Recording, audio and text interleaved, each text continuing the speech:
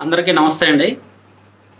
స్థానిక సంస్థల ఎన్నికల విషయంలో గడిచిన కొద్ది రోజుల నుంచి రకరకాల మలుపులు తిరుగుతూ ఉంది. అదే అందరం గమనిస్తున్నాం.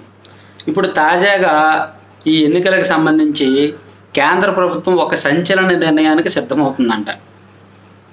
ఏంటంటే కేంద్ర ఎన్నికల సంఘమే నేరుగా కల్పించుకొని ఆంధ్రప్రదేశ్ రాష్ట్రంలో స్థానిక సంస్థల ఎన్నికలు నిర్వహించే యోచనలో ఉన్నట్టు. అది వార్త. దానికి ఆలోచనలో ఉంది. ఒకవేళ ఇది నిజమే అయితే ఎన్నికల చరిత్రలో ఇది నిజానికి ఒక పెద్ద సంచలనంగా మారుతుంది. అంటే ఈ ప్రస్తుతానికి పుకార్ల దశలో ఉన్నాయి. రకరకాల సోషల్ మీడియాలో కావచ్చు, తెలుగుదేశం పార్టీ వర్గాల్లో ముఖ్యంగా ఇది బాగా ప్రచారంలో ఉంది. అంటే ఎందుకంటే తెలుగుదేశం పార్టీ కోరుకుంటున్నది ఇదే. ఇది నిజమైతే మాత్రం సంచలనమే. అంటే ఈ అవకాశాలు ఉన్నాయా లేవా అనేది ఒక్కసారి పరిశీలిద్దాం. ఎందుకంటే రాష్ట్రంలో స్థానిక సంస్థల ఎన్నికలు వాయిదా పడిన తర్వాత నుంచి ఆ ఎన్నికల కమిషనర్ నిమ్మగడ్డ రమేష్ కుమార్ను తొలగించడం, ఆయన స్థానంలో కనగరాజు గారిని తీసుకొచ్చి నియమించడం అవన్నీ కూడా జరిగాయి. మనం అందరం గమనించాం.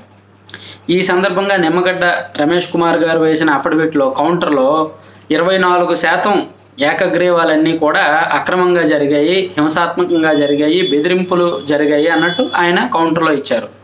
సో ఇవన్నీ కూడా కోర్టుకే పరిమితం కాలేదు. కేంద్ర ఎన్నికల సంఘం కూడా వీటన్నిటినీ పరిగణలోకి తీసుకునే అవకాశం ఉంటుంది ఖచ్చితంగా. ఎందుకంటే రమేష్ కుమార్ గారు ఎన్నికల కమిషనర్ హోదాలో ఉన్నప్పుడు ఆ ఏకగ్రీవాలన్నీ జరిగాయి. సో ఆయన కోర్టుకి నివేదిక ఇచ్చారు అంటే అధికారికంగా ఇచ్చినట్టే.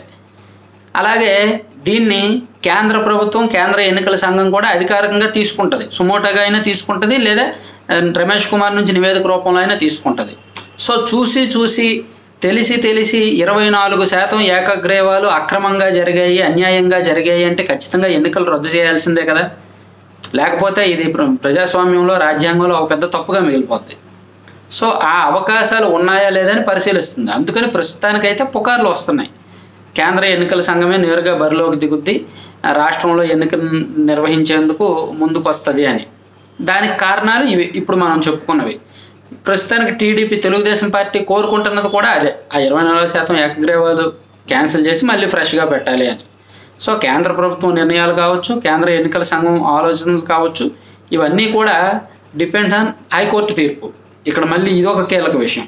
హైకోర్టు తీర్పు ఏమొస్తుందో చూసుకొని ఆ తర్వాత అడుగులు పడబోతాయి. లేదా హైకోర్టులో తీర్పు వచ్చిన తర్వాత సుప్రీంకోర్టుకి వెళ్ళే అవకాశం ఉంది.